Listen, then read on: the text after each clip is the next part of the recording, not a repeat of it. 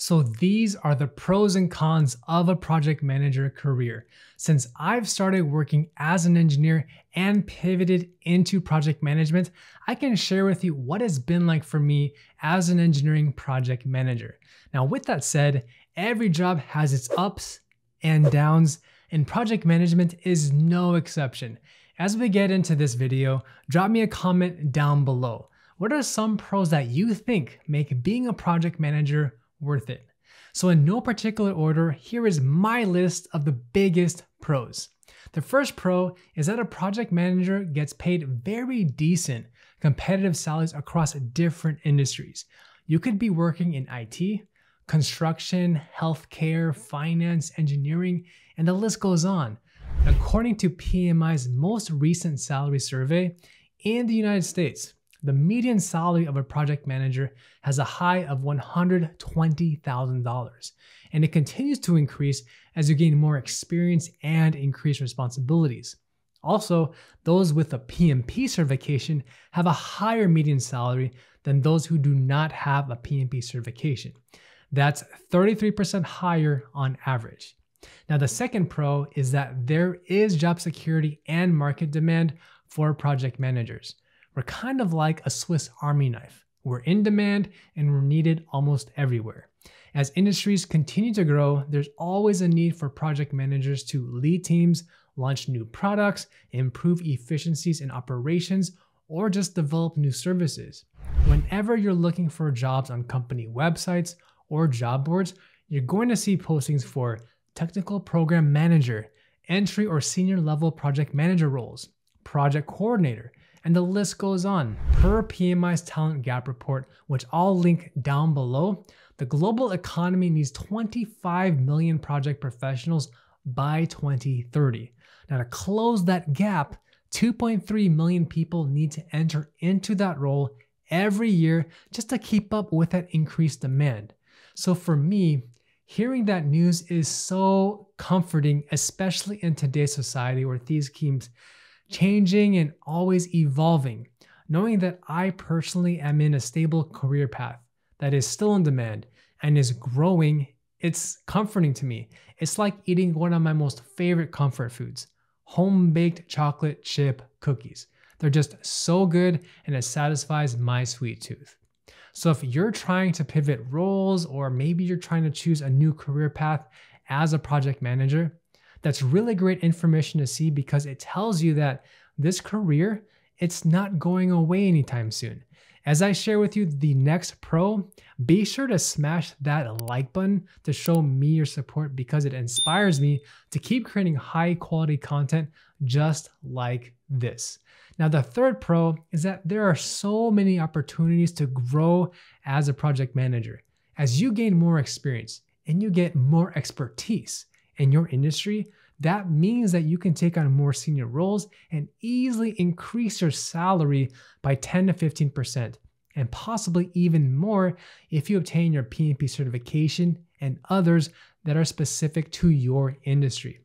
Just like how gasoline is the fuel to your car, having a strong track record of leading teams and previous experience managing projects will always put you in the best position to increase your earning potential and help you earn that next job opportunity. Now, the next pro is that as a project manager, you get to work on very exciting projects that are challenging and innovative. Let me give you a few examples. You could be the leader of a team who drives the launch of a new software app, build a new electronic device used in the tech industry, create robotic technology that's used in surgery, or build housing complexes in a community. If you're into racing cars or the Fast and Furious movie series with Vin Diesel, being a project manager is kind of like being in the driver's seat. You're the CEO of your project and you have to put into motion the project and make it come to life. And that in of itself is very satisfying and fulfilling. I mean, it's so rewarding to know that you're a part of something that's bigger than you, which will also be the stomping ground for you to develop and just polish yourself to be a more refined leader. Now, the fifth pro is that project management skills are transferable regardless of the industry that you choose. Knowing how to be a leader, solving problems, and being able to communicate with different kinds of people, those are all skills that take time to develop. Sure, it may not sound as sexy as software development or programming, but this is needed especially if you decide to go into more leadership positions in the future. As a project manager, you get to see things that are big picture, and you get to be more strategic whenever you're leading your teams. So you're always overseeing big visions and turning them into reality. And that's a huge plus one from my book. Now, the next pro is that you will work with a huge variety of people across so many different teams. When I worked as an engineer before, I didn't always have the opportunity to interface with different groups. I was usually just working in my own silo, just doing my own thing. Sure, there were times when I could collaborate with other people, but it wasn't a lot. As a project manager, I am always working with new people. I am not just confined to only working by myself with one department. Have you ever heard the saying that project managers have to herd cats and bring cats together? Well, that's because you're always leading discussions with cross-functional teams and members from leadership working to share your vision and gain the buy-in from so many people. No person that you work with is the same. At one point in my life, I thought that I actually wanted to be a doctor because I wanted to make that impact on the lives of other people and make a good income from it. And then I realized that I would be in so much debt pursuing a career in medicine. I'm talking hundreds of thousands of dollars in debt. But being a project manager allows me to work with a huge variety of people and still make a huge difference on the company I'm working for, as well as the people who use the products that we're creating. Now, my seventh pro is that no 2 days will be the same for you. Each project that you're managing will be completely different from each other, so you'll always be working with different people on different goals and objectives. If you're looking for a role to keep you motivated, then this is the one for you. And after you finally close out a project, I can't tell you how rewarding and just how satisfying it is to see your final product created and delivered to your customer. Knowing that you played a huge role with assembling and leading your team from start to finish, that's a feeling that I am just so incredibly grateful to be a part of. It's kind of like playing the same level of Super Mario over and over again until you finally cross that finish line. It's so satisfying once you beat it. Am I right? All right, so my biggest pro is the flexibility and opportunity to work remotely. With the rise of work from home options and all these different virtual tools that you can use, many project managers have the flexibility to work remotely or even hybrid schedules. I personally work a hybrid schedule at my current company where I go into the office, but I also have the flexibility to work from home. You could be coordinating with a team that's in another country or a different city that you live in, and just having this flexibility is a very nice perk. Again, it depends on the company you're working for, but they do exist. Now, before we talk about the cons of being a project manager, don't forget to smash that like button.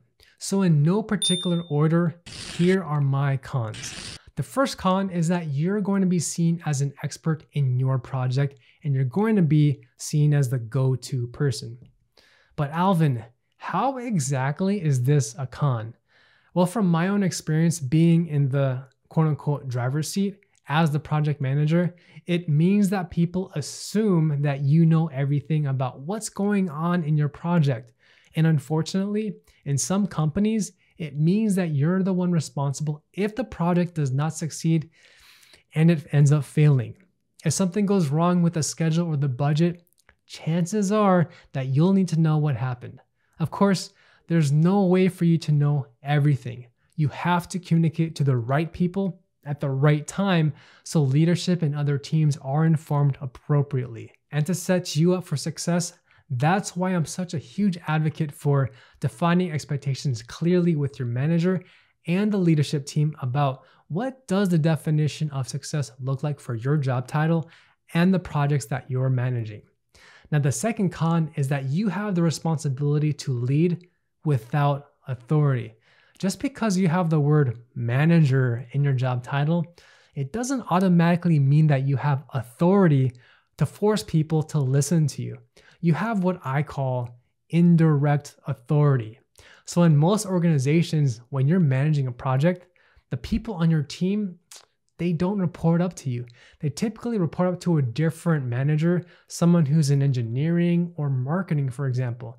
And because you're not their boss, it means that they may not always listen to you. So it's important to clearly set expectations for the people on your team and to do your very best to delegate work and to empower them so they're held accountable for their work. The third con is that you're going to be overseeing so many stakeholders and you'll need to be very good at talking to people who aren't on your team. This is more appropriately called building relationships with other people. You aren't always going to get along with everyone you work with. Am I right? So you need to be very good at sensing the pulse of how other people are feeling about the status of your project. Is your sponsor happy? Are they satisfied with how things are going? Is your team lead confident in the progress that's being made so far? These are just a little things that you need to be aware of as you're steering your team towards your project success. And one more thing, if you take anything away from this video, just remember that it's always about building relationships with those you work with. We are not robots. Everyone around us is human beings. So it's in our best interest to get to know other people. Step outside of your shell. If you're an introvert like I am, just tear down those walls. It's going to be so much easier to have more genuine interactions and to truly lead a team who trusts you and wants to make things happen. One of my all-time favorite movies is called Gladiator with Russell Crowe. And there's a scene in the beginning of the movie where everyone looks up to him as the leader because of the trust that he's built up with everyone. And it reminds me of how we should be acting as project managers. Now, the next con is that you're going to be under a lot of high pressure with tight deadlines.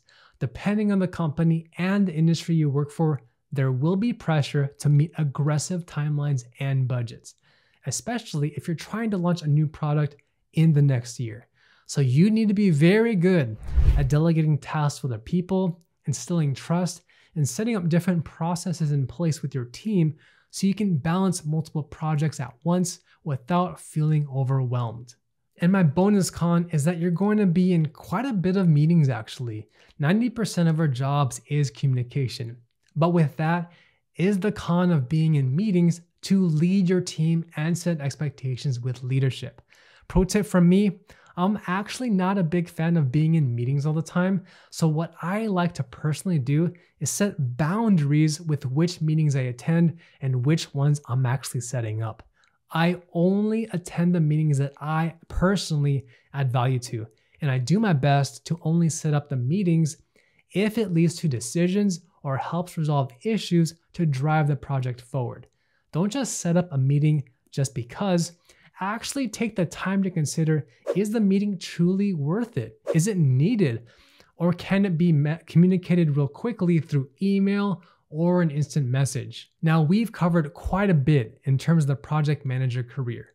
For me, the pros outweigh the cons, and I personally enjoy working as a project manager. If you're looking to get started in this field and you want to ace your interview, please watch this video next, and I'll see you in the next video.